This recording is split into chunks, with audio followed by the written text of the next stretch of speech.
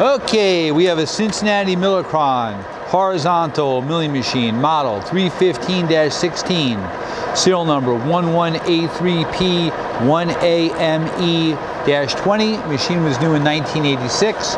We're going to run her for you. Machine is a number 3 size, which means it has 34 inches travel, 16 inches of saddle travel. Right now we're running at 316?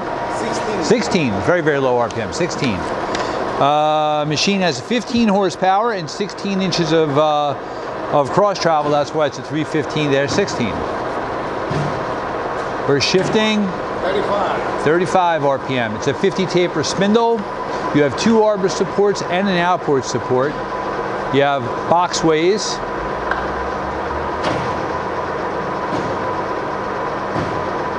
Shifting again. 78 RPM.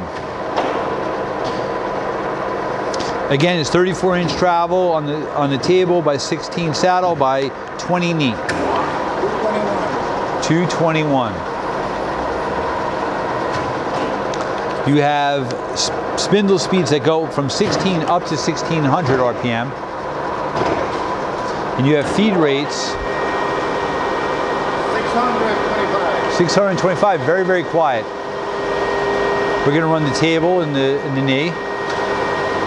Right now we are feeding at longitudinal, and that's rapid traverse. Feeding the other way, and rapid traverse. You have from 3/8 of an inch per minute to 90. That's the cross feed, and those are your longitudinal cross feeds. Other way of the saddle, cross.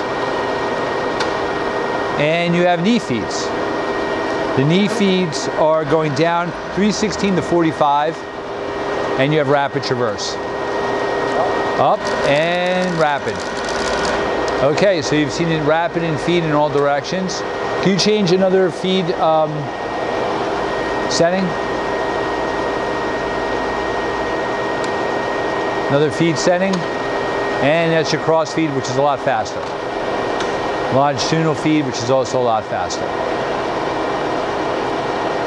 Okay, hey, thank you for watching our video.